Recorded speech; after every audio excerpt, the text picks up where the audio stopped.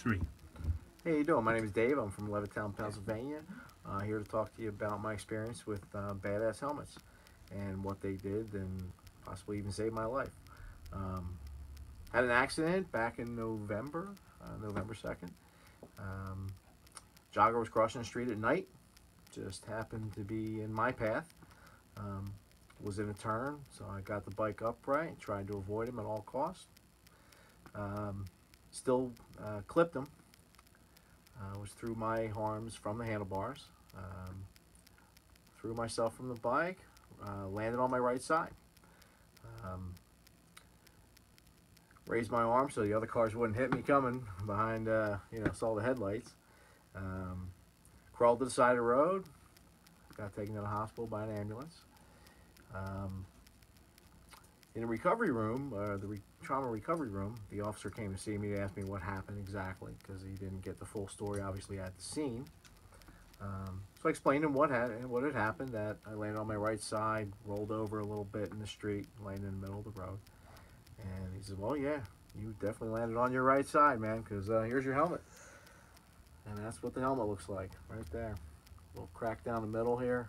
Of course, everybody can see the scrapes as I slid down the road. So there's no doubt in my mind that this helmet definitely either saved my life or saved my head from being torn wide open and cracked. So the helmet took the brunt of it, and had no concussion or anything, no head trauma. So. And what style of helmet is that? This is the BADASS Carbon. It's 100% carbon fiber on the outside, still has the soft styrofoam on the inside and a nice padded shell. Very comfortable to wear, only weighs 12 ounces. And honestly, there were times over the summer where I didn't wear a helmet. And, they're bigger, bulkier, it's hot out.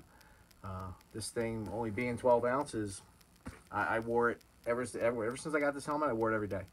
Never did not put this one on. So as I said, if I didn't have it on, that would have been the side of my head torn up and cracked open, no doubt in my mind. So, and you can get these awesome helmets, these badass helmets, at Route 32 Riding Gear in New Hope.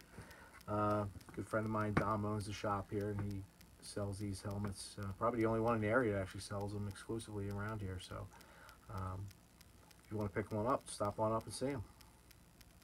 That's my story. Thank you very much.